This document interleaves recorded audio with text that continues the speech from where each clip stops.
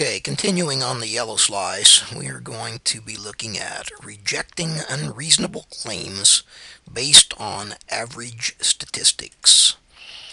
Now, this is one of these kinds of math problems that often cause my students lots of stress. When it talks about a mean, we would be very happy if they just gave us the values and we could just simply calculate the answer. But in this case, that is not what we have. We have the answer. We have the mean of $39,000.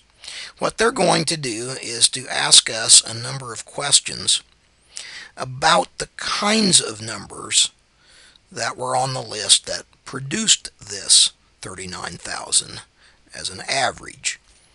So the way that we approach this is more about what we don't know than about what we do know. So let's go through and take a look here at how we might deal with this problem. First of all, what we do know. Well, first of all, what we do know is that an average is a middle value.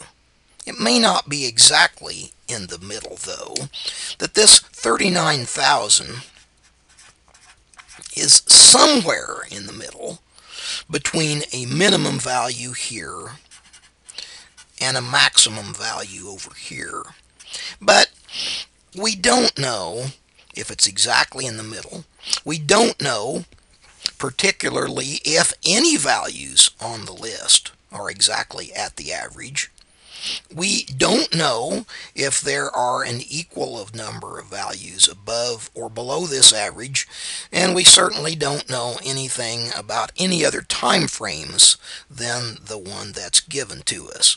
So let's go back through these claims that they give us point for point, and then let's just use a little bit of reasoning plus what we already know here to help us work this problem.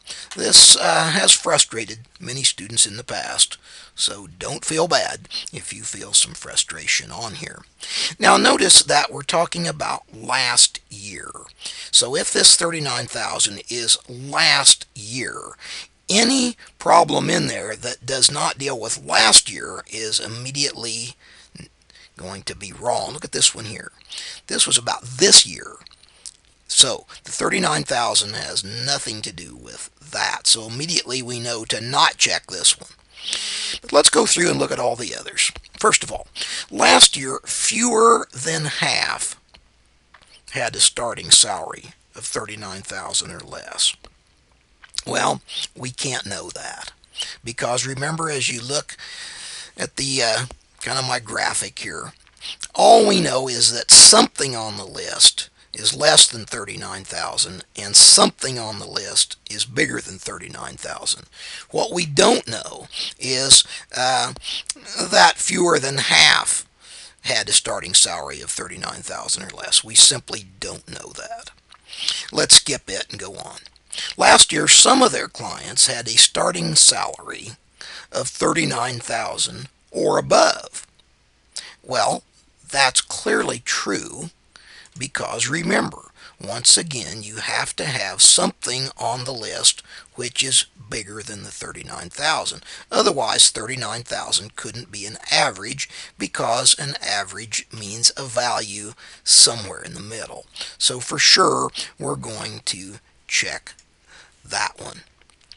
Now last year, all of the clients had a starting salary of more than 36,000. Well, that couldn't necessarily be true because if that were the case, then you wouldn't, we don't know where they're going to be. We don't know that that is true at all. There's nothing in there that will tell us that. This year we said we're going to skip. Last year at least one of their clients had a starting salary of exactly 39,000. Well, we don't know that because that 39,000 is an average. We don't know that any of them were actually at that value.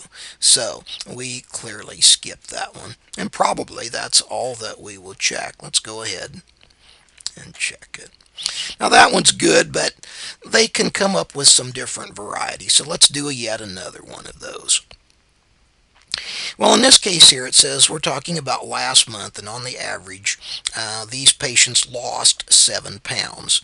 So once again now, as we take a look at our list of values here, and this time it's not 39,000, it's 7. That's our average. And once again, all we know is that something on the list is less than 7, something on the list is more than 7. We don't know if any values on the actual list were exactly 7. We don't know if there's an equal number of values above and below that 7, and we certainly don't know anything about any other time frames.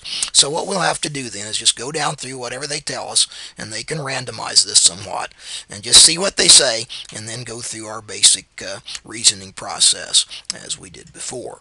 So once again, if we're talking about last month, certainly that has nothing to do with this month, so skip that one for sure. Last month, at least one lost exactly 7. Well, certainly not, because remember that one of our first rules over here is that we don't know if any values are exactly at the average. So we certainly don't have that. Back to our list then. We can see here then the number of clients who lost 7 pounds or less was equal to the number of their clients who lost 7 pounds more. Well, we'll ignore that immediately once again, because we do not know that there are equal numbers above and below the average. That is not true. A few big values here could outweigh a number of small values over here, so we certainly don't know that. Last month, all lost 7 pounds or more. Well, no, because if they did that, then all the numbers would be bigger than 7. Consequently, nothing would be less than 7, so 7 couldn't be the average. And we can see here on this next one, now this one's tricky here. Last month, at least one lost less than 3. Well, we can see here that to lose less than 3 is not required. It's not required. All we have to have is something on there that's less than 7. So even if they lost 4 or 5, it would be less than 7. So we don't check that either. In this case, it looks as if we don't check any of them. So let's try that. And once again, Alex is happy. Be careful on this one. This is a stress-producing problem. And so travel carefully and practice, practice, practice.